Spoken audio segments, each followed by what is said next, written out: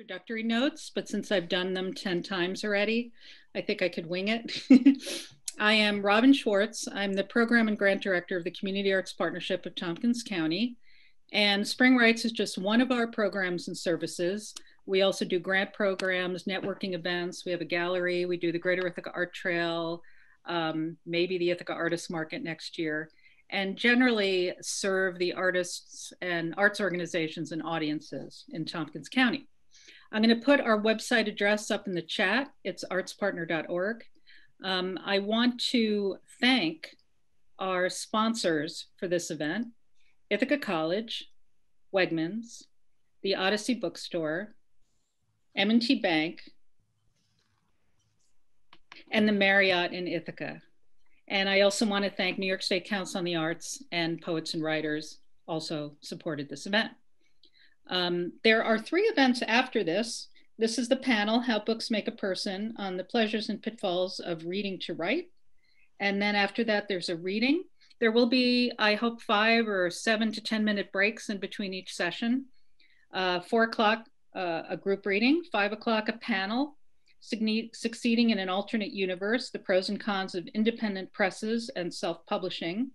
And at 6:15, a reading and event with Bob Prohl in conversation with Tom Dunn. If anyone on this call can think about donating to the Community Arts Partnership, we definitely need funds this year. And if you could be a supporter, that would be amazing. I will put the link into the chat. So that is it. Let's put our panelists up on the screen. And I know that Amy Reading is going to start and introduce everybody. So.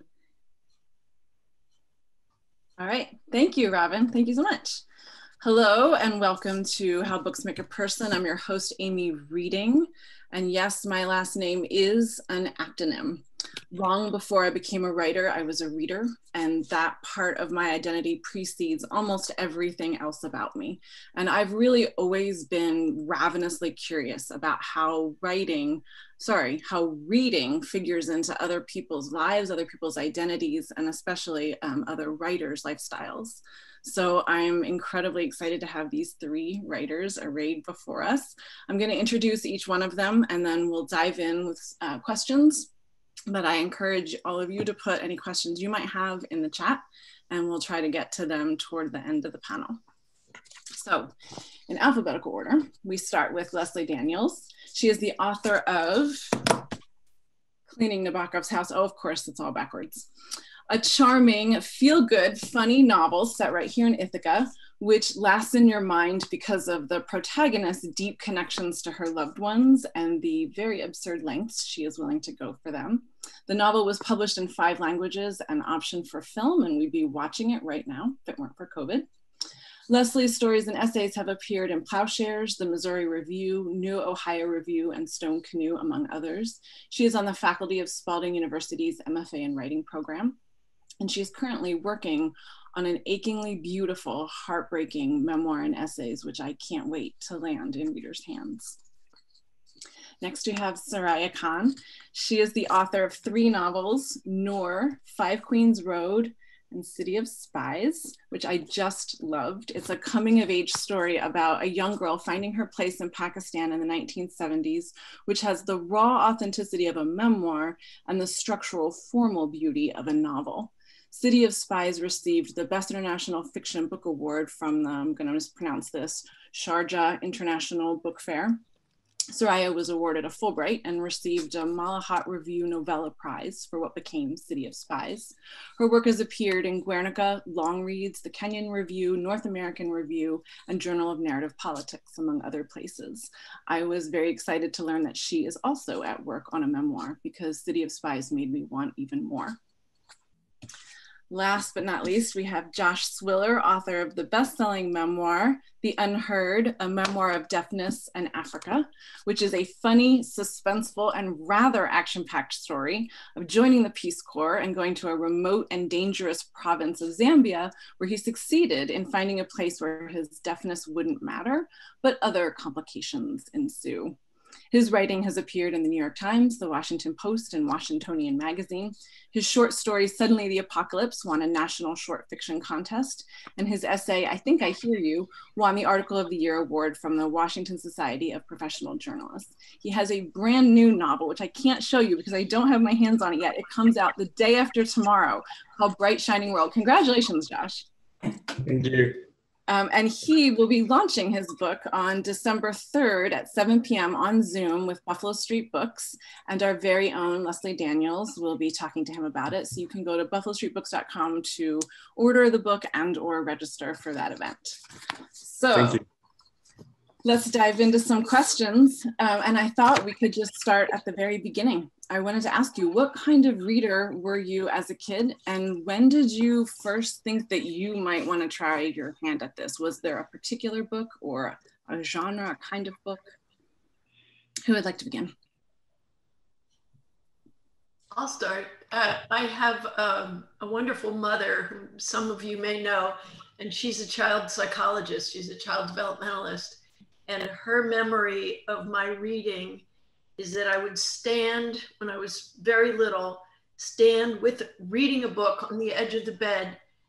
And I may have been toilet trained at that point, but my concentration on the book was so total that I would simply ignore, pee, and keep reading. And I think maybe that's not the nicest example to come up with to start this off, but reading for me was an experience of immersion, if you'll forgive that, to liquids coming together, but an immersive experience that was unlike anything else. And it still is.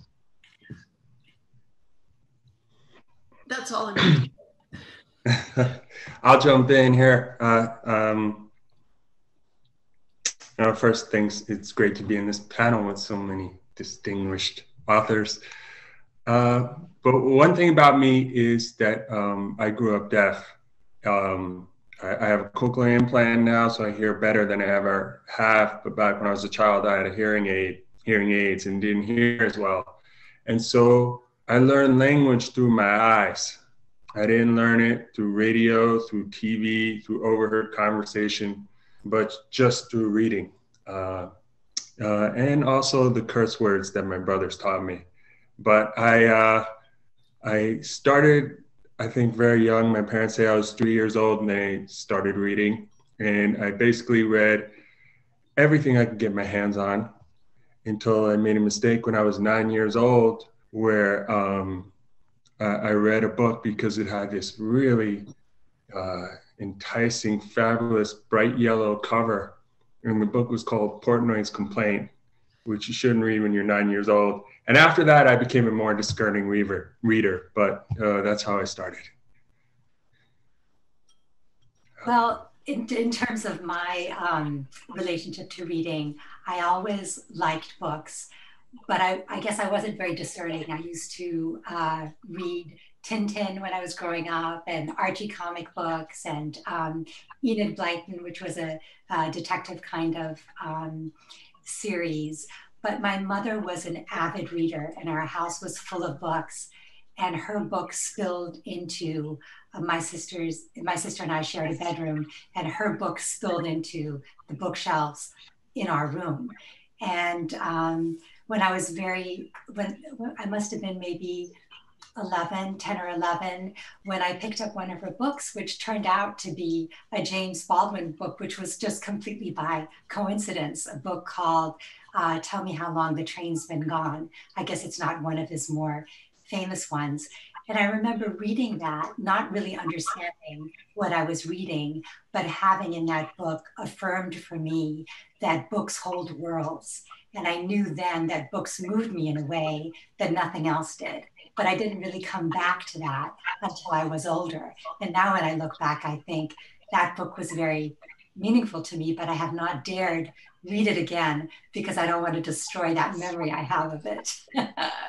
So, yeah. I think as far as starting writing, I mean, I'm older than a lot of people here, and we wrote letters, and letters were very important to me. And this idea that you have a specific audience for writing was very important to me. And then I wrote my dreams. I never journaled, but I wrote my dreams down.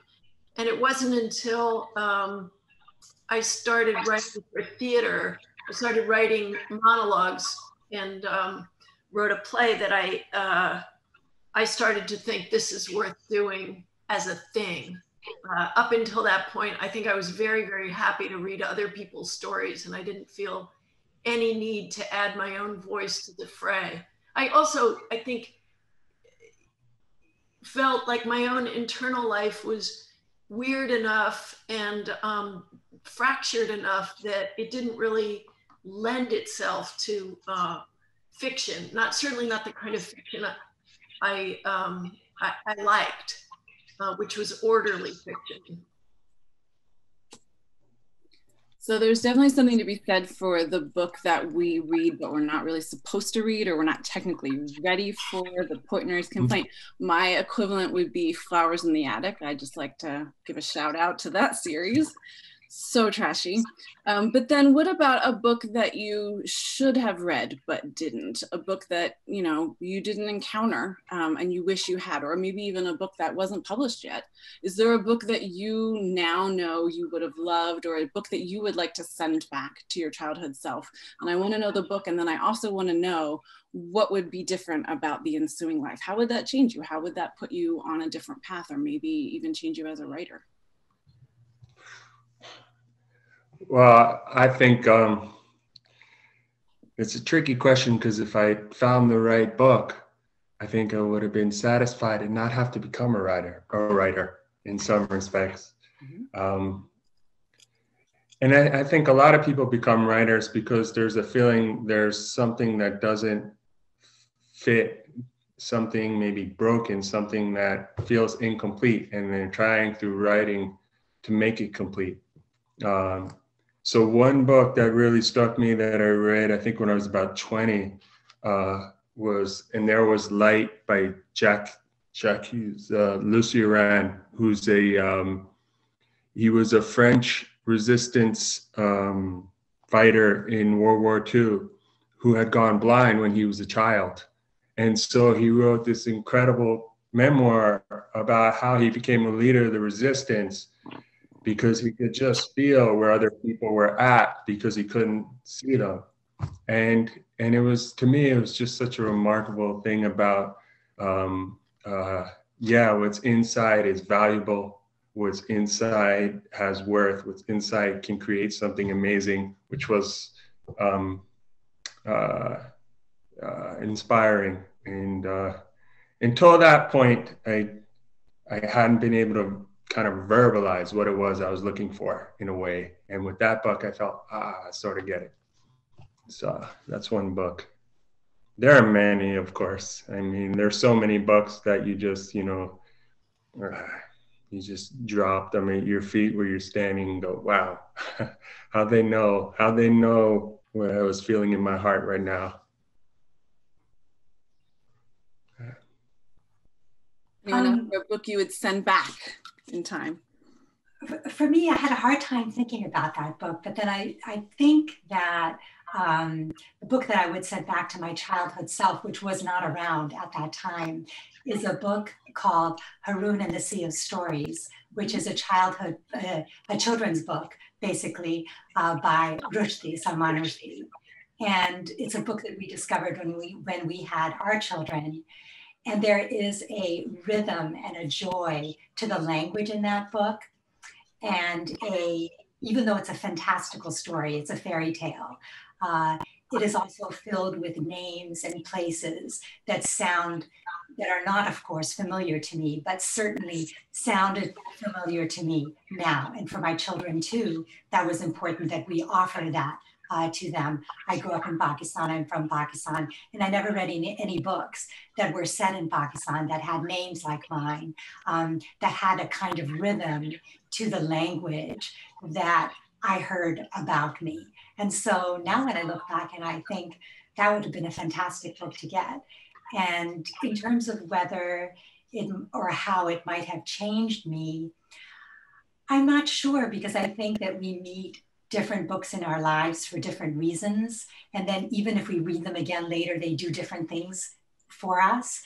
But so I'm not entirely sure, except to say that it might have validated my later need to write about places that are unfamiliar, at least to where I live now.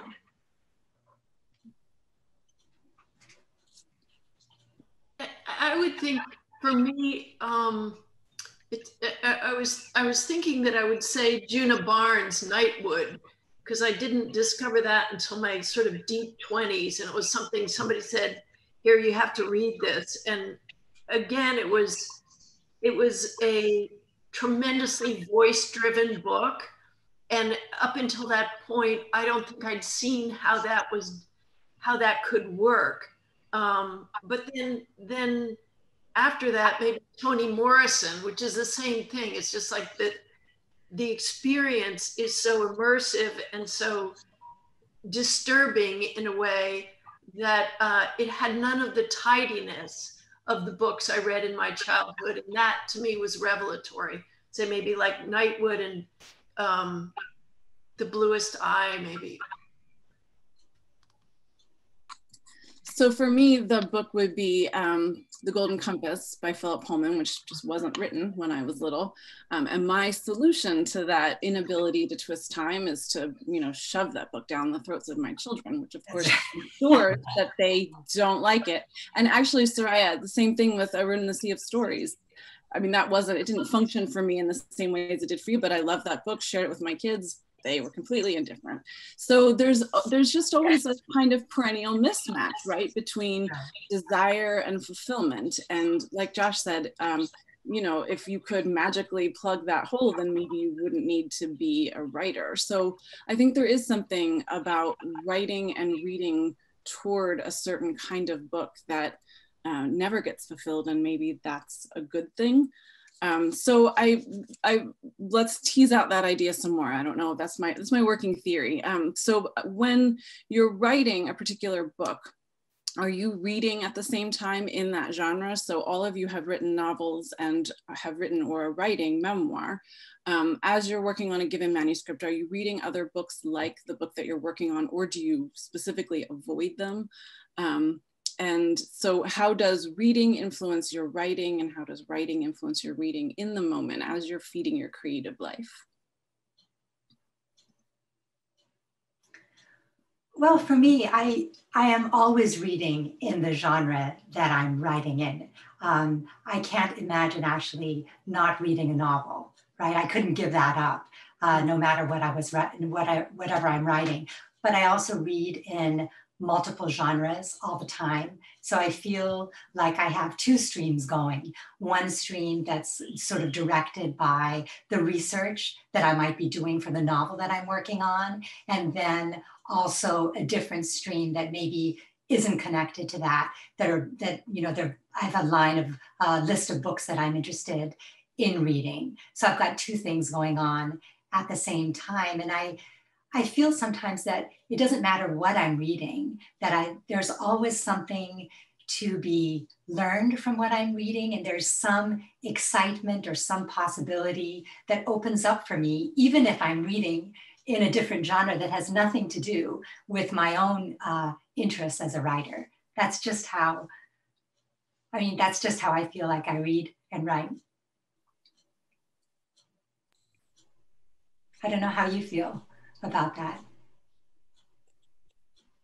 I often am petrified that somebody's written the book already. So I pick up a book and I kind of gingerly open it like, oh God, somebody got there first. And then it's like, nope, they didn't. It's their own thing. And that's usually delightful to realize, yeah, I may have good company on this path, but nobody's walking in my steps. And I think sometimes, I often tell my students this, that they'll back away from books that are too hard and they feel are too hard. And I think sometimes there are times when you can really stretch yourself as a reader, and there's sometimes when you need comfort and familiarity. And I think rereading is not to be underestimated when you're working on something, because it's very often when you're rereading something, you can look under the hood better. You can see, oh, I see what he was doing here. I see, how she foreshadowed this or braided these themes together. So you can think about structure in a way when you're rereading something that you can't when you read it for the first time. You're just swept up in the experience of it. I think, I think as a writer, I'm always looking for inspiration. So if I find a good book, it doesn't matter where I am in the writing process. But definitely in the early stages of a writing process, I can get distracted if I'm reading a book that's too beautiful, that has language that's almost too good, like poetry or some of these really imagistic writers like Dennis Johnson or something. I can get sucked into worrying about sentences. So I do try to stay away from those books in early drafts, and maybe like read some thrillers and see how they're plotted, see how they're put together. And then in later drafts, like I definitely gravitate towards writers who are really just playing with language, just going to unexpected little places in the form of a story. And that helps a lot with putting the finishing touches in. Well, another way to pop open the hood and see how it's done is to read a book that does it poorly. I'm wondering how often you hate read. You guys have been very nice so far, but surely not all of your reading is motivated by inspiration and beauty. What is the worst book you've ever read that has made you a better writer? I'll just jump in. I don't know the worst book I ever read, but I had a spiritual teacher who once said, and he was oversimplifying, but he once said, the point of spiritual practice is to have a sense of humor. And so when I'm reading books by authors who have a really misanthropic and sour view of the world, I start to feel like, why are you even writing it? And by sense of humor, it doesn't mean it has to be laugh a minute, but there can be a sense of play, a sense of just enjoying the process of sharing what's inside you with someone else. And so I remember I was in the Peace Corps and I stumbled on a stack of books by Paul Thoreau and V.S. Naipaul.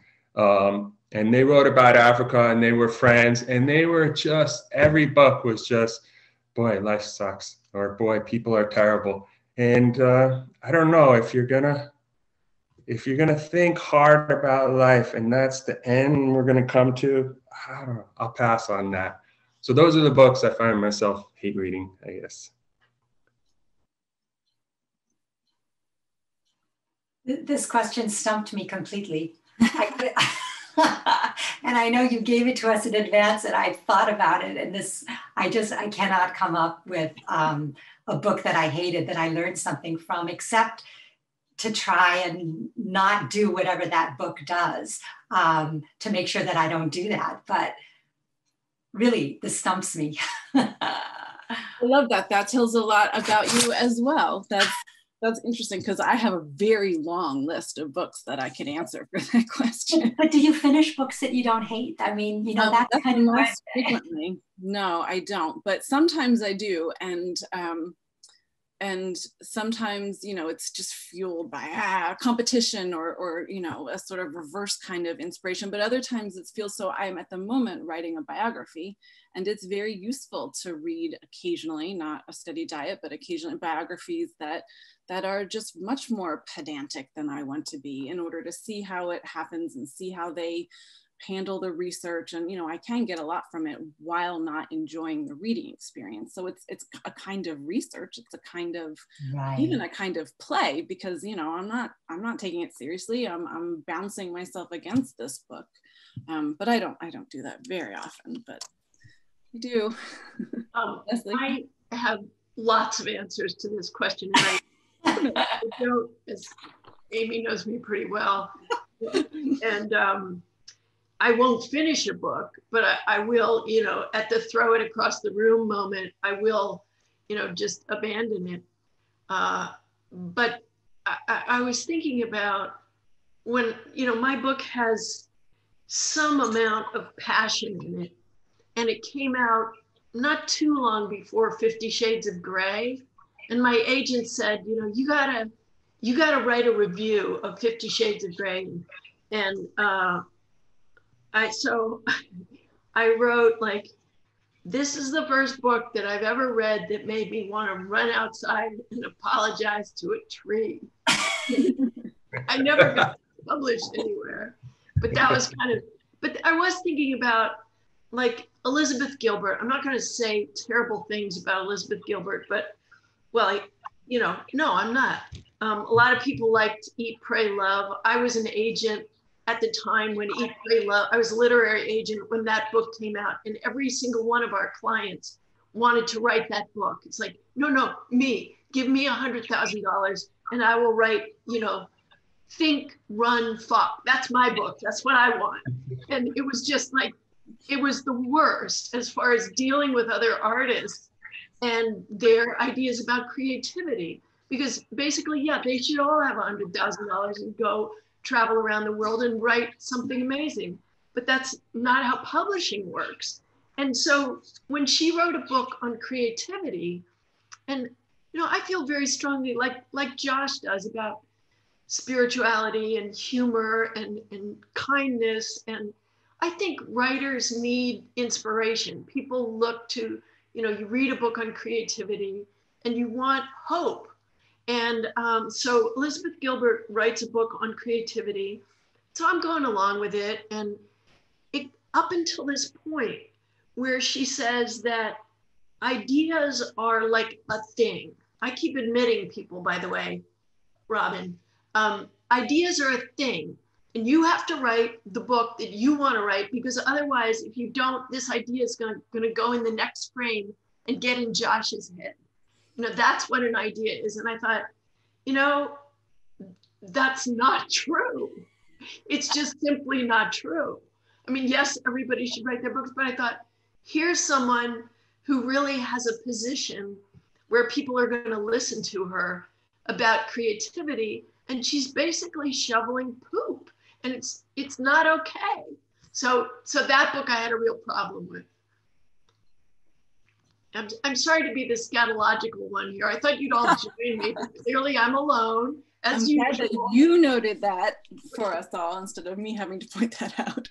But I thought the question was that books that we have problems with, that we learn something from. There are plenty of books that I hate, but then I'm trying to figure out what do I like about them. So there's no redeeming, was there anything redeeming about that, the creativity book? Well, it makes me want to write it better. I believe that there's a hunger to talk about where you find creativity and how it works for you. And I'm always fascinated. I mean, I would be fascinated by you, Sorayya. How do you keep going? I mean, I wouldn't ask you where do you get your ideas, but the elements of how you trigger yourself and how you stay inspired would be endlessly interesting to me. And you too, Josh, and God knows you, Amy.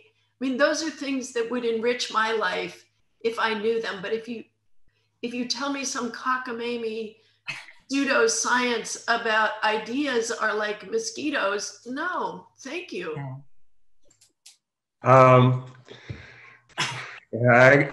agree with everything you said there. And, in a way, what I learned from writers like Elizabeth Gilbert is there's a lottery aspect to this, that the books that make it aren't the best books. And in a way, I find that freeing, because sometimes writing, you can get stuck into this idea, I have to make this so perfect or else it's not going to work. and then you read 50 Shades of Grey, or you just look at it and sense what's inside of it, and you know that's not the case, that it's not about crafting perfection. And in a way, I find stuff like that frees me up to just do what I want instead of some idea of what I think will work. And so I often get that from terrible books that are on the bookseller list. But I also feel that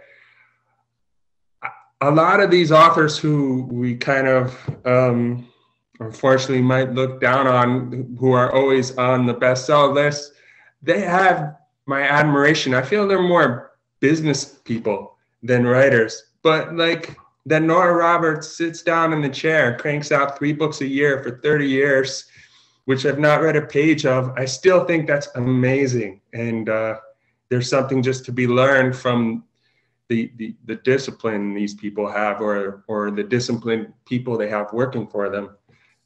And so yeah, I appreciate that the ones who are maybe not the greatest artists are just churning them out. And that's a skill there. I like what you said, Josh, this idea that the books that are published are not necessarily the books that are the best. I mean, I think we know publishing isn't really a meritocracy. And the flip side of that might be that there are some very good books that aren't published, right? That there's this mismatch between the books that are out there and the books we need. And I'm just gonna lay my cards on the table here. Like, I am very interested in places where there's a mismatch or a disconnect or a cognitive dissonance between what we need and what we read, or what we write and what we read. So that's gonna shape some of my questions for each of you. And I have some sort of specific questions for each of you based on your books. I hope you'll indulge me. I wanted to start with you, Josh. Your memoir, I wish I could ask you questions about your novel, but like I said, it's not out yet. So we're gonna go to oh yes, you wanna show it? There it is, Bright Shining World. Wonderful. Thank you. Okay, but temporarily going back in time to your memoir, it has many moments, all of which were startling to me when I encountered them, where you deliberately turn off your hearing aids so you don't hear.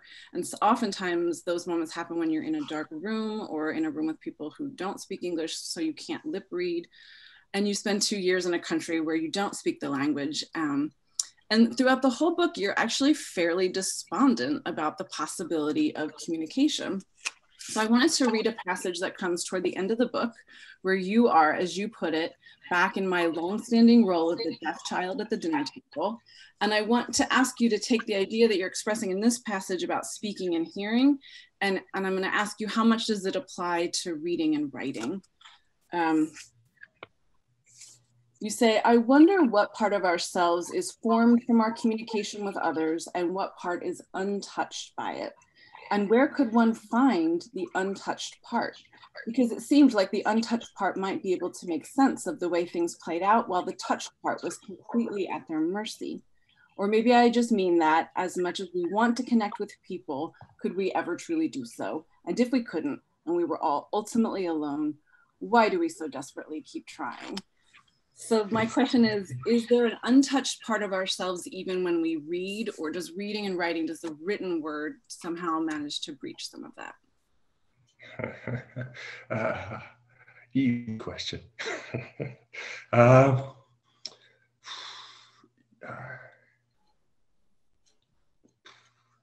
really, like I said, I grew up kind of with 4 senses instead of 5. And it really made me appreciate what's inside us. And then in a way, doing the Peace Corps, going to the Peace Corps, going to Africa was in some ways my last attempt to fix what was outside, fix what was missing inside by going outside. That through some experience, through some act, I will heal what's inside. And it didn't work. And then I was a Zen monk for years after that. And now I'm a craniosacral therapist.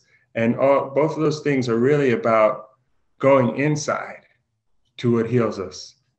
And it's always there. It's why when we're, getting older, I'm going to be 50 in a couple of weeks. When we're getting older, we feel there's a 5-year-old part of us that's still like, how is this happening? And that part is kind of what I'm always writing towards. And that part is what I'm looking for in authors I love.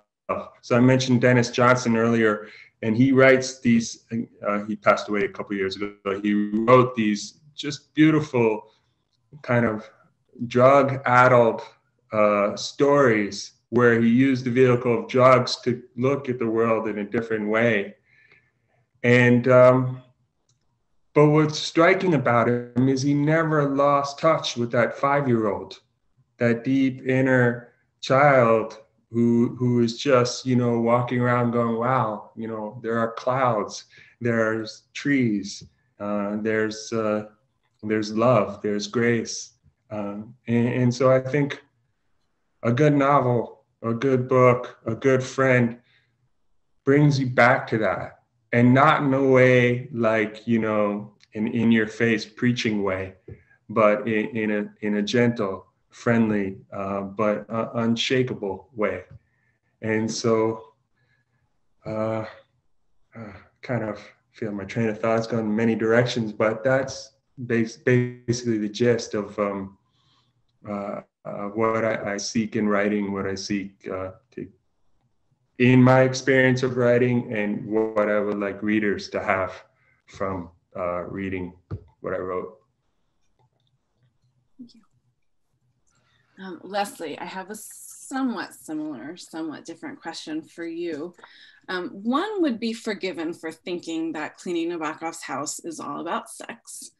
And certainly there's lots of sex in it. It's delicious. It's about women getting some, but I'm here to tell you it's not. It's really on that's just a distraction. Underneath, it's about reading and writing, because there are some very consequential acts of both that drive the story along. The protagonist, Barb, like you, lives in a house where Nabokov lived and wrote. And early in the novel, she sits on a bus between Ithaca and New York, and she reads one of my favorite novels, Nabokov's Pale Fire. And she writes, or you write this, she says this: I felt like the book was reading me. Maybe none of his work, but certainly not Pale Fire, contained confirmation of who I was. It was all about who I was not. The words took me to the edge of some great unknowing place, as if I were staring at the night sky from the crust of the moon. I felt right up against what I didn't know. So then, through the action of the novel, which I will not spoil, but which involves writing and sex, Barb comes to understand Nabokov so well that she can amaze a panel of academic literary critics at a conference with what she has understood about him from within his sentences. And you write, I could tell from the silence that lay people weren't supposed to know these things just by reading, but reading is as close as you can get to communing, closer than face-to-face, closer than sharing breath. Sharing breath being something, of course, we can't do nowadays. So my question is, what does it take to come to that level of understanding with another person's work? To feel as if you're communing? And is it rare for you? I don't assume that it's automatic. What are the conditions for that kind of communing, given that Barb had to work very hard to get to it for Nabokov? Thank you. It's funny to hear those sentences that I don't remember writing at all. It hasn't been that long. I think,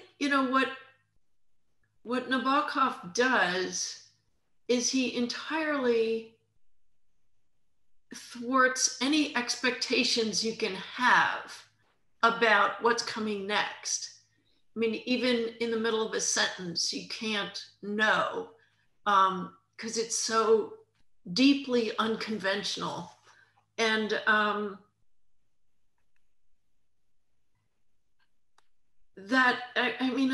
such a terribly boredom averse person that, and I've read a lot, you know, read my whole life for my own entertainment as well as for work.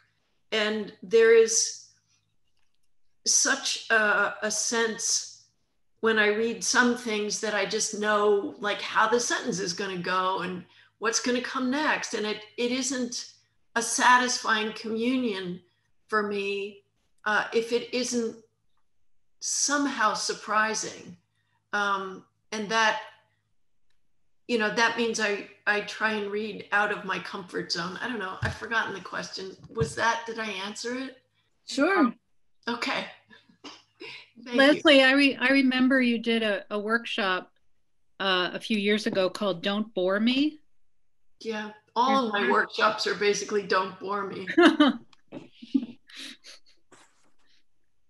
Sorayya, one of my favorite parts of City of Lies comes when Aaliyah teaches herself Urdu. Like you, Aaliyah is the daughter of a Pakistani father and a Dutch mother, and she is raised in Vienna where she speaks English. When her family moves to Pakistan, she attends an American school, so she does not speak the native language. She makes a very consequential decision to learn Urdu with the help of her family's servant, Sadiq, and it's their relationship that forms the heart of the book. But Aaliyah, this is the fascinating part to me, she keeps her lessons secret from everyone else in her life. No one knows that she can read the newspaper and converse with servants and eavesdrop on conversations. I'm just wondering, because that meant a lot to me as I read your book, is there a parallel in your own life, a connection to secret or private reading or writing? What is the power of privacy in this realm? In this realm, is that what you said? In the realm of reading and writing. I don't want to know all your secrets, as many as you care to divulge. I don't know, nobody's asked me that question in the context of Alia's relationship to learning Urdu, so I have to think about that for a moment. I mean, the reasons why she keeps learning the language as secret are complicated and multi-layered, but much of it has to do with wanting to present herself as a different kind of person, and learning the language is a way of getting there, right? Because the book is, in some senses, a journey of her identity. She's starting off one particular way, and then these events happen, and at the end of the novel, she's questioning who she is and her allegiances, because after all, it is a book about allegiances and loyalties. In terms of the parallels with writing, I think, I don't know, I mean, I just throw it out there. I didn't decide to become a writer until much later. I, in fact, went to graduate school for something else. I went to graduate school to study international studies. And it wasn't until I had completed that I started to think about, no, that's not really what I want to do. And let me see if I can write. Let me see if I can actually do what really moves me and what has always moved me through my life. Reading books, let me see if I can write a book. But it took me a long time to get there. And it wasn't something that I advertised that I was doing, because it's I mean, at least for me, and I know for other writers, it can be complicated to out yourself as a writer, because when you say you're a writer, people immediately want to know, so what have you written? But, you can be a writer before you've actually written something that they may have read. So I don't know, I would think that maybe that's a parallel in my own life. I'm not sure that's what you had in mind. Oh, absolutely. That's just what comes to my mind right away. Yeah, I think there's a value in holding things close before they're released into the world, especially at the beginning of a project or of a career. So for sure. Especially when they're still forming, right? Because you don't even really know what you want to say. You don't even know if you have something to say. You don't know if anybody will be interested. It's just so early along, that process. So. And it's more than a job, it's your identity. So how about a very topical question as we're getting toward the end of the panel. Again, I invite other people to put questions in the chat if you have them, although we are running out of time, but we'll see what we can come up with. So I'm curious about how your reading and writing, but mainly your reading has fared during the pandemic. Mine hasn't been great. My ability to concentrate was shot at the beginning, and it felt like I had a concussion, and it felt like I had to recover from that in order to muster the ability to concentrate on sentences, paragraphs, chapters, books. But it did recover, and then I was reading up a storm, not necessarily liking what I was reading, but there have been definite phases within this pandemic to my reading. So I'm wondering about you, and I'm wondering what the best book you've read has been during the pandemic, and I'm wondering what you're most excited about for your entire creative life for after the pandemic is over. I can jump in. I can relate to what you said about reading went down. I think my low point in reading actually was about 3 weeks ago, when I could read a tweet and that was about it, and watch election results and read a tweet. And it seemed to go on for a really long time. But one of the things I've been struck by is we're living in, a kind of dystopian time, an unsettling time, a scary time.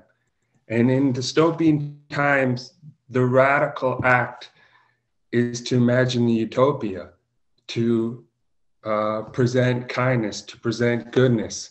So one book, which I hope I'm stealing from Leslie, if she was going to mention it, one book that really just blew me away with just presenting this hopeful, beautiful take in the middle of just the crazy year this has been, was Writers and Lovers by Lily King.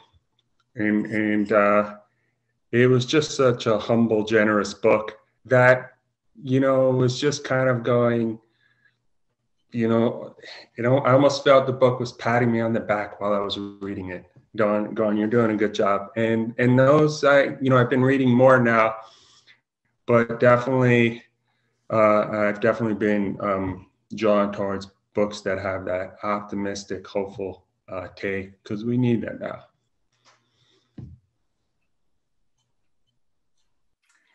I find that my reading has changed during this time.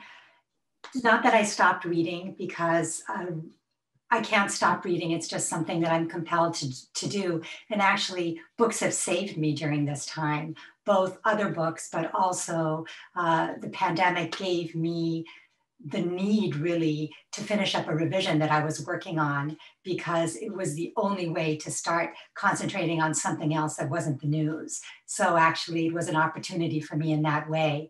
But my reading changed in a sense that I started to listen to audiobooks. I constantly listened to podcasts, but all of a sudden, I think I just ran out of podcasts that I could easily access. So I started to listen to audiobooks. And so for the first time, that's how I read or listened to Anna Karenina. So so now I'm just not only reading books, real books, I'm also on my walks, I'm listening to a different book. And I've never really done that before, reading multiple novels at the same time. So I don't know if that's an indication of lack of focus, not being disciplined, but it has opened up that possibility for me. And Josh, it's funny you should mention Writers and Lovers, because I just finished that book. Just 2 days ago, I just finished it. Yeah, everybody's read it. Book. But I think that the best book that I've read during this time, that doesn't necessarily even speak to this time, except in the way that all books are in conversation with our current moment. And that's the book, I can't remember the author, but I think it's called Say Nothing. It's written about the IRA troubles. And it is actually a murder mystery. But in that murder mystery, the author is telling us, describing the whole historical moment to us. And it's just fascinating, and you just cannot put it down. Just amazing. That's nonfiction. You say murder mystery, but it's not a novel, it's nonfiction, right? It's nonfiction, sorry, yes, it's nonfiction. So I'm just reading fiction and nonfiction, audiobooks and not, so. I was going to say, Lily King, you're absolutely right. And I was also going to thank Josh for giving it to me, because it you know, when a friend gives you a book that you love so much, it's an experience of being recognized, which is very precious. So since I can't talk about Lily King, there's a memoir of a fictional character. It's called Becoming Duchess Goldblatt, and it came out this summer. And Duchess Goldblatt is a persona that exists on Twitter. So it's a social media mask of a real person who may have been in publishing. I think she was probably somebody in publishing. I don't think I know who it is, but I knew her as a Twitter person and somebody very funny and witty and tender. But the book is about the creation of this fictional self and how a community was built around it and a transformation occurs. I don't want to say too much, but for me, it was an enormously hopeful vision of how to gain something in a very creative way in this time that is so much about what is being taken away from us. So I recommend that heartily, right after Lily King, both of those books, you can't go wrong. I note that there are questions about agents and how we got started and practical things that I just think we don't have time for here, but I wanted to acknowledge that I don't know if you can see the questions, Amy, but they're good in-depth, how to do it stuff that I don't think we have time or space to cover here. So there is one question. Can you repeat the name of the book that you just recommended, Leslie? Becoming Duchess Goldblatt. And it's anonymous. It's written by Duchess Goldblatt. There's no author. It's anonymous. It's written by Duchess Goldblatt. Right. I think we are out of time. I think we need to stop there. Josh, were you signaling for airspace? Yeah, I'll just want to say really quickly about as far as the agents and everything. There's no magic bullet. There's no shortcut. You just have to. Nora Roberts' famous advice: you just have to put your ass in the chair. Ass in the chair. That's it. And do the work. And it took me years to get an agent to look at my book, years to get an agent to accept the book, and then years to get it on from then. There's no shortcut unless maybe you're Elizabeth Gilbert. So if you love reading, if you love writing, just do it for that. And the other stuff, nobody knows really. Thank you, guys. That was a great panel. Amy, thank you so much for organizing this and taking so much time with the questions. Thank you for the occasion. I appreciate it. Thank you. So I forgot to say at the beginning that all of these sessions are being taped. And there was a panel a few nights ago on Thursday night about, didn't I write it down? Total Submission. It was about literary magazines, and they talked very extensively about agents and letters and rejection and all of that. So there's a really, oh, there it is. The panel was Total Submission. Did I say submersion? Understanding the kinks and quirks of literary magazines. And yeah, so there's going to be a wealth of knowledge put up on our website after all of these events.